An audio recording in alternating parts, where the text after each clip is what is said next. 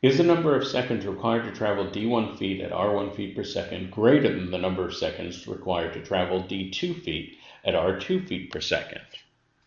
So, statement number 1 tells us that d1 is 30 greater than d2. So d1 equals d2 plus 30.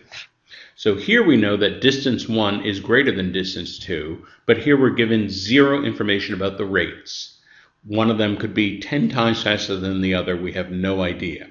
So because we have no information about the rates and only information about the distance, we can't conclude anything about the time. So this statement by itself is insufficient. Statement number 2. Now, of course, we have to be very careful here. Ignore statement number 1 and consider statement number 2 on its own. Statement number 2 on its own tells us that R1 is 30 greater than R2. So R1 equals R2 plus 30.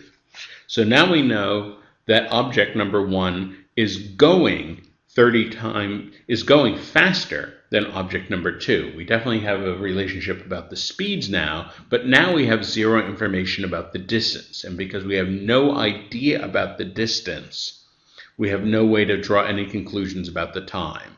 So this statement by itself is also insufficient. The crux of this problem is what happens when we combine the statements. When we combine the statements, we know that distance 1 is 30 greater than distance 2. We know that rate 1 is 30 greater than rate 2. So I'm going to suggest a couple scenarios and see if we can come up with numbers that are consistent with this that will make the answer go either way. So first of all, I'm going to pick something huge for D2. D2 equals 1,000. And then D1 equals 30 greater than that, 1,030. Now I'm going to make R2 something really small, 1. And then R1 would be 30 greater than that, 31. Well, clearly, if you're going 1,000 feet at 1 foot per second, that would take a time of 1,000 seconds. That would take a very long time. That's about a third of an hour, 1,000 seconds. Whereas if we're going 1,030 feet at 31, well, approximate. We know that 900 divided by 30 is 30. So 1,000 divided by 31, a little more than 30. So between 30 and 40 seconds. Clearly, this is going to be much faster than 1,000 seconds. So clearly, this is a scenario consistent with the numbers where object number 1 is faster. So now let's change things around a bit. Now I'm going to make D2 a very short distance, 1 foot. And then D1 would have to be 30 greater than this, so that would be 31 feet. Now R2, I'm going to make this at, say, 5 feet per second.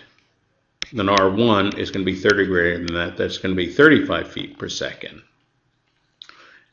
And then when I figure out the times, well, this will take 1/5 of a second. This will take 31 over 35 of a second. That's something much closer to 1. And so it turns out that 1/5 of a second, of course, that would equal 7 over 35 as a fraction. 31 over 35 is much bigger than 7 over 35. So here, the object in number 1 takes a much longer time, and the object in number 2 is faster.